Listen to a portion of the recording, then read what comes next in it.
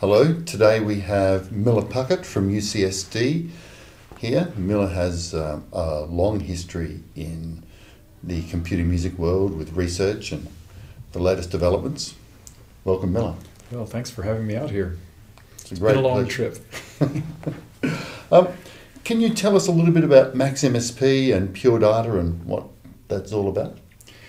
Well, those are both programming environments that aim at making it possible for people to make computer music applications that are not available in commercial packages. So, for instance, if you want to invent your own sound algorithm, or if you want to have a different kind of interactivity on stage than what is available in the standard commercial packages, then you just have to program it yourself. So PD and Max are programming environments which hopefully make it easy for musicians to program their own audio applications.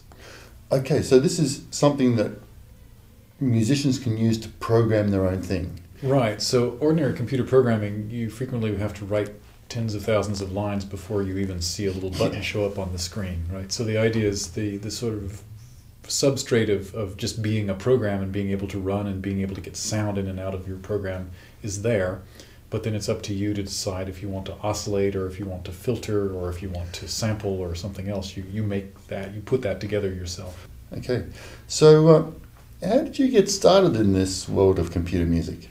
Well, I studied mathematics at MIT, and at MIT there was a man named Barry Vercoe who ran a computer music studio in 1979. I think he'd already been there some years.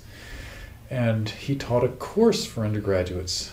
And so I went and took this course, which was probably available or that sort of course was probably available only in 3 or 4 places in the world at that time. And I thought it would be cool to make my own little ditties with a computer, right? And it turned out to be so cool that I gradually forgot about mathematics and became a computer music researcher full-time. And have you done any work? Some of these things I've seen in computer music have people are building these strange interfaces to control synthesizers. Have you done any of that? I've done a little bit of that myself, and I've seen a lot of other people do a lot of it using PD and Max, right. Where, for instance, you buy an Arduino, which is a little microprocessor, and you use it to collect signals from voltage sources or resistances external to the thing, or even drive motors or things like that.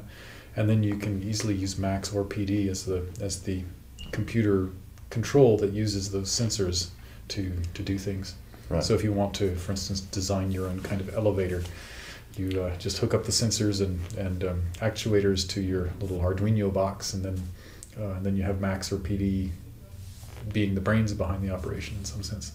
Yeah, the elevator in my building is not very good, actually. Maybe this is a solution. Right. Well, does PD crash very often?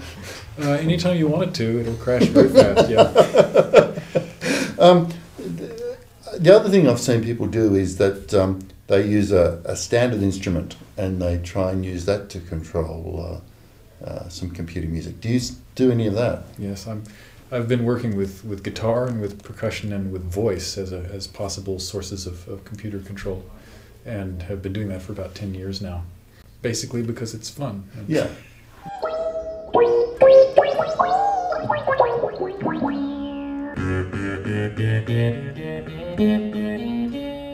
How to say people.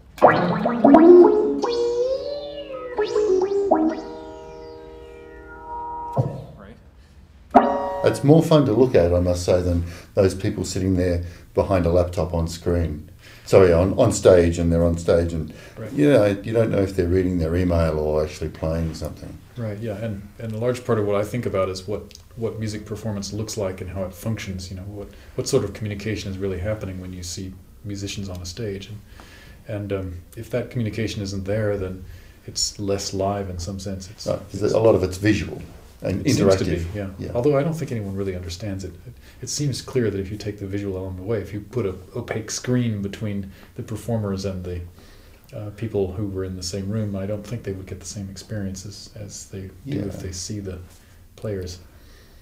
It's very easy to automate performers out of the music making process. And I'm one of those purists who thinks actually that kind of automation does take something away from the experience of a music performance.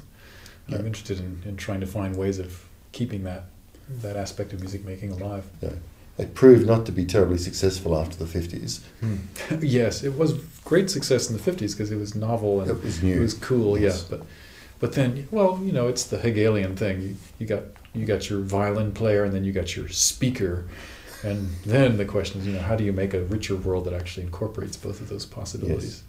Yes. And just thinking about these new interfaces and performances, do you ever think that iPads and those sorts of touch interfaces might become an instrument, or do you think we might always be stuck with the traditional kind of instruments?